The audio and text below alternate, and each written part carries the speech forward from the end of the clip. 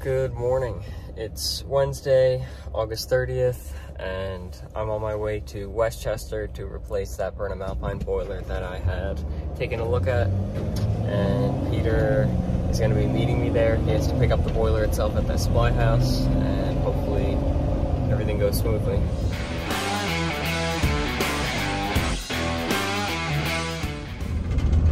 And we're going over the Frog's Neck.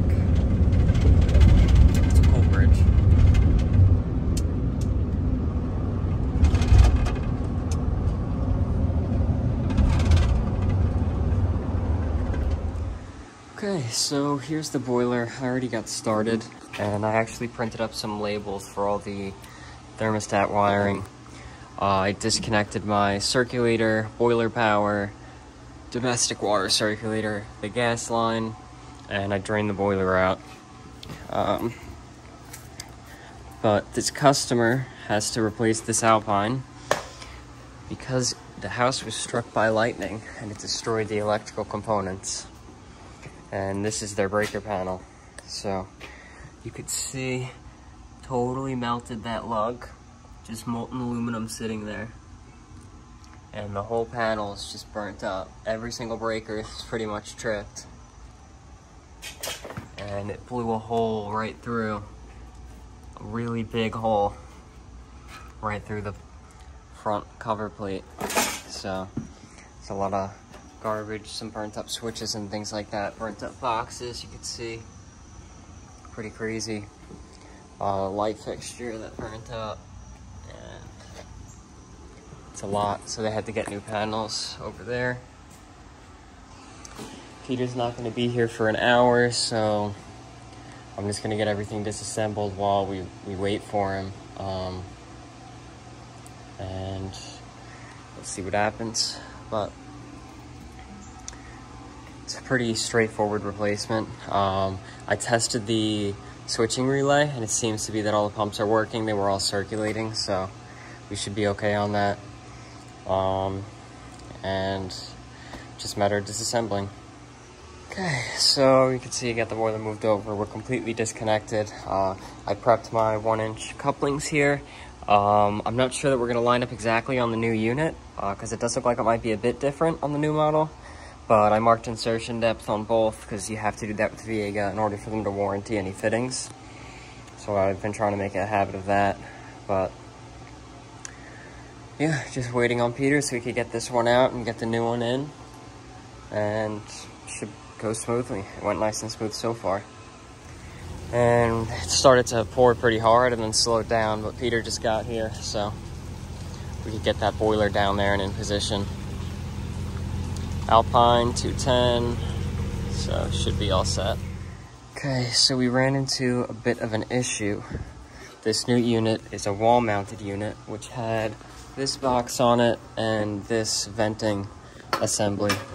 So we had to transfer the old venting assembly, and we're gonna have to get it all cleaned up, and I have to get a gasket for this. I'm debating trying to take this one out intact or just seeing if I have the Alpine gasket in the van and doing that, but we have to make sure that this stays in place when we slide the exhaust on. It's a real pain to do, so we're probably gonna have to glue it in like the existing one is when you get it. Okay, so if you take a look, you could see I did get that gasket in there. You can really only see the red peeking there, but the gasket stayed in place. Regardless, to be safe, I'm putting silicone on that inside before I fully seat it in. That way, we know for a fact that we're gonna be good to go. And then we can clamp it on and slide the machine into place. But while I wait for Peter, who's picking up that silicone, because I didn't have any high temperature, I connected my press fittings up onto where they need to be. The nipple, the T with the tridecator, relief valve and boiler drain. It comes with all of that new, which is nice. And actually, if you take a look, he had the old original sensor on it, and that disintegrates, so it would have been while it was running spewing carbon monoxide into the basement. And on this one we have the newer silicone one that holds up to temperature well, so that's nice. As far as the venting, it looks like we're going to be okay because we don't have to replace anything. It's mandatory that the first few feet is CPVC for the Burnham Alpines, and we have it there. I was thinking we may have to cut it to be able to get the unit in and out, but it worked out fine.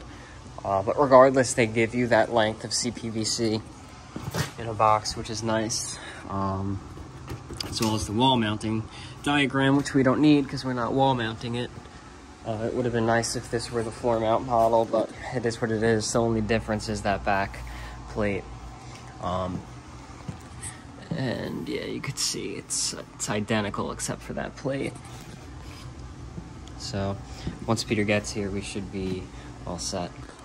Okay, so I applied a bead past the gasket so that it doesn't get the silicone on the gasket, and pushed the pipe in, and as it pushed the silicone out, I just smoothed it around with my finger, and we'll have a really good solid seal now. And we're clamped on both our fresh air and our exhaust, so I'm confident in that now.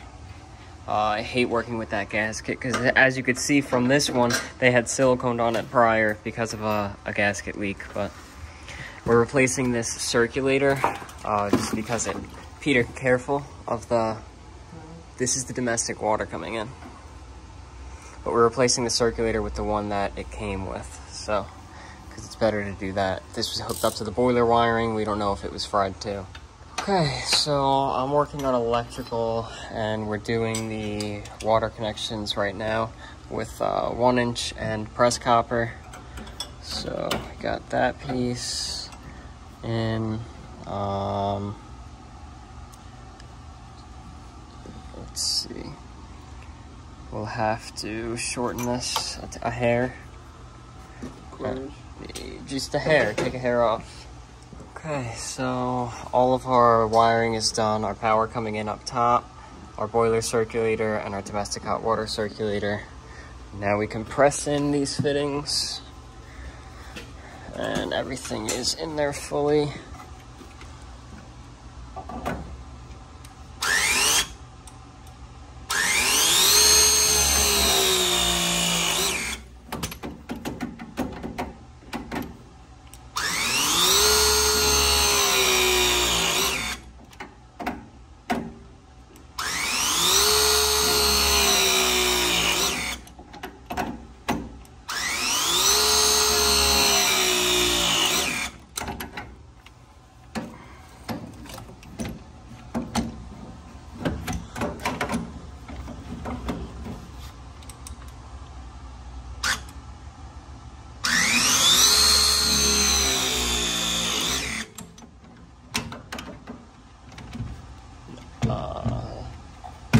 No. Take it off.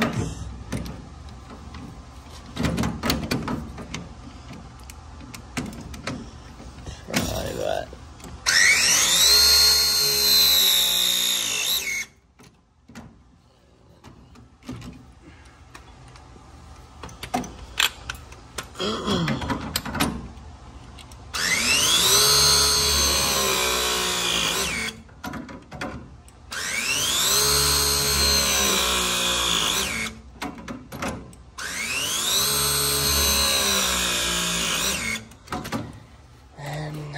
Now we hope there's no leaks.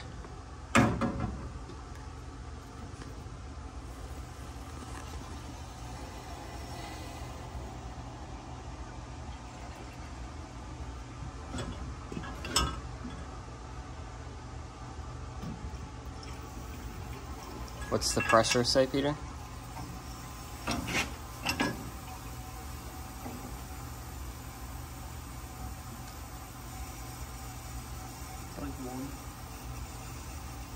Should come up to 15.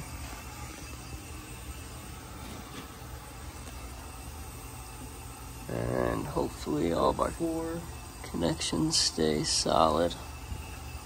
So, yeah, like 10, almost 10, maybe 8. Now it's at 5.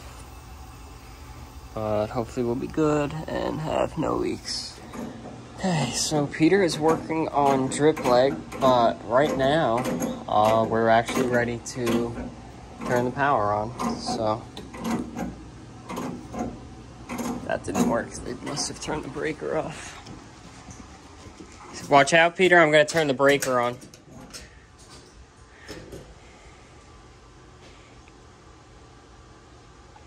They turned off multiple. Now I got to ask them which one they messed with. Okay, so domestic hot water, pre-ignition. We may have to wait a little for the gas line to purge, but this should be calling, and we just got light off, so we'll see how everything operates, and we'll make sure that we're burning safely. We'll do a full combustion analysis, but we are lit. Our supply is coming up. I can feel it coming up.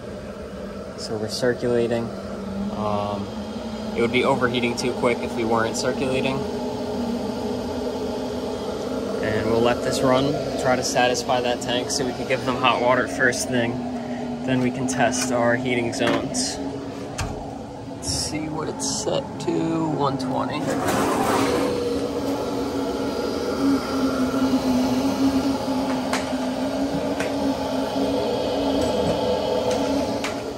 Okay, so we're checking all of our gas connections now for any presence of leaks. It's in high sensitivity, so it would pick up if we had anything, and it would beep faster. So all of our gas connections here are good. And then another thing that we're doing is confirming the heating zones are getting hot. I wanted to use the top don, but my top don is broken. So she is turning on heating zones, and we'll see if they work. We're mainly seeing if the thermostat still works, because I know all the circulators are pumping, because I bypassed it at the panel when I was here. Okay, so we got one thermostat clicked on. Should be able to see which one it is shortly. This one right here, right at the center.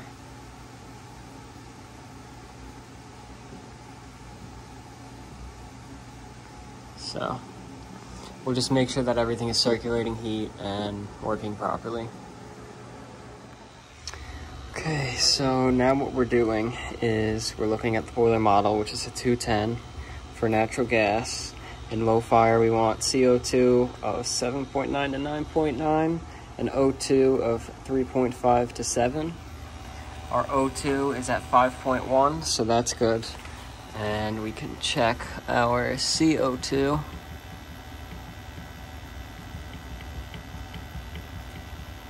Which is 9.09. Caught that for a second. Let's see. 9.09. And we could be up to 9.9. So now we'll modulate it. Press the high fire button on the display, Peter. And it's going to go into high fire. And we only have a few seconds to catch that and make sure that it's burning okay. High fire, we're 3.5 to 6.5, 8.2 to 9.9.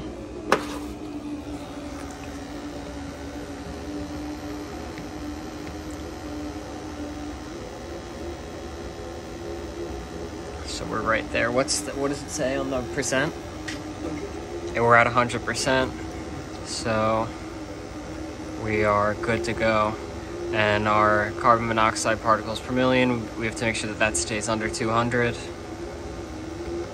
Let it stabilize for a little bit, but it looks like this one's going to be burning perfectly.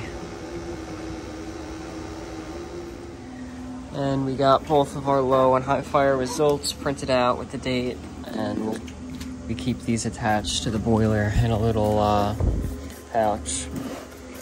So we got that, stickers. The valves are tagged properly, and we're just waiting to make sure that the tank shuts off at temperature and doesn't keep running. I didn't get it on video, but Peter just lifted up this whole thing by himself and threw it into the truck. Flip it. Spin it. Yeah, here, spin it that way. And now drop it on the pallets.